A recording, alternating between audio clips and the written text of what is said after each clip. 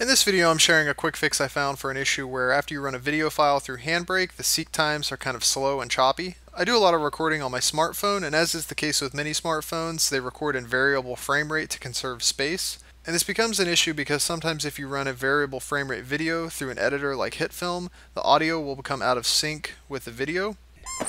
Master! Again with the squeaky shoes.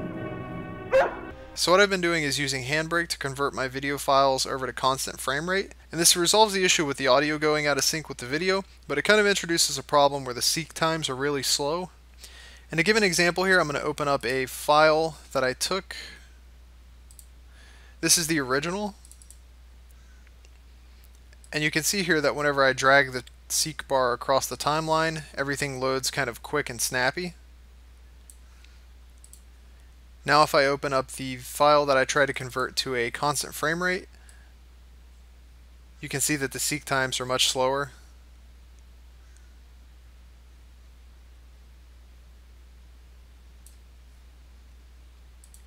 The best fix that I found for this is off of this website, and I'll leave a link in the description.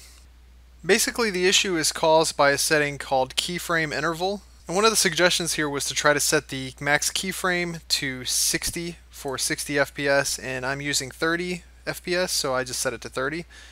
And the way you do that is in Handbrake, in the extra options field, I created a text document with the setting just to make it easy. You just say keyint equals 30. And now whenever I run my files through Handbrake with this setting, it converts them to constant frame rate, but it doesn't have the issue where the seek times are slow.